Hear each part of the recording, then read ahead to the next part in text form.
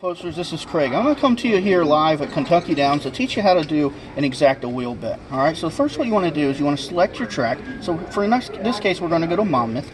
We're going to select our dollar amount, which is going to be $1, and we're going to hit the Exacta button. Now, we're going to try to get the top two finishers here. So what we're going to do is teach you how to do this bet along with putting an all in the horse races. So we're going to go 3, and then we think that the 3 is going to finish first, and we want all the horses to have the option to finish second. So we're going to hit the all button right here, print our ticket, and that gives us the option of having the 3 win the race and all the other horses finish second. So we need the 3 to win. Till next time, see you at the races.